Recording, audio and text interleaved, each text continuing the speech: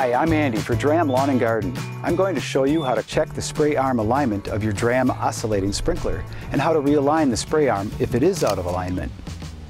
When excessive pressure is applied to the spray arm, it will move out of alignment in order to prevent the oscillating sprinkler motor gears from breaking. It's a great way to prevent accidental damage. However, it can be maddening when you don't know what is wrong or how to correct it. This can happen during storage. For instance, if the sprinkler is stepped on or anytime the sprinkler arm is pushed hard enough to slip free of its tension fit and rotates into a less stressful position.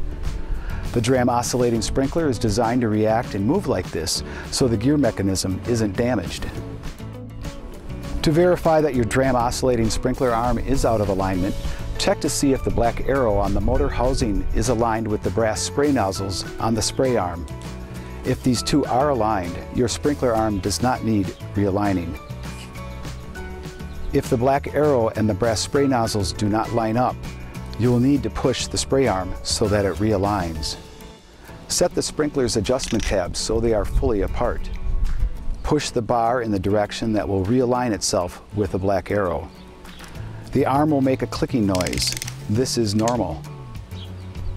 At the point where the arm wants to stop or resist, and you still need to move the arm further, continue pushing slowly, but with force, to the proper position for alignment. You may need to use considerable force to move the arm.